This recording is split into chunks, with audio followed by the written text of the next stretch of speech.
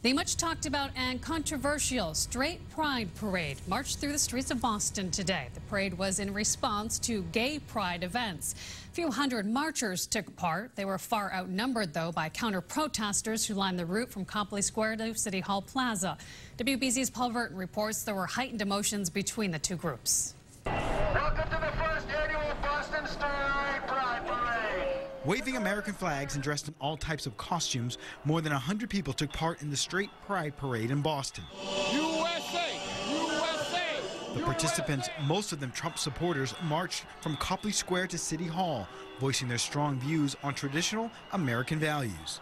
And our beliefs are that God made one man and one woman, and they get together and procreate. I can't sit down in my house no more and be quiet, that I need to stand up for my godly values. The parade was met with even louder protesters from the LGBTQ community and Antifa. 2, 4, 6, 8, 5, move back! Police with riot gear on bikes and in armored cars were out in full force. Along the parade route, several protesters were arrested. No justice, no peace! Straight pride, get off our street! The rally part of this event has been delayed because organizers say some of the special guests who were scheduled to speak have not been able to get through the security checkpoints, which makes these protesters happy.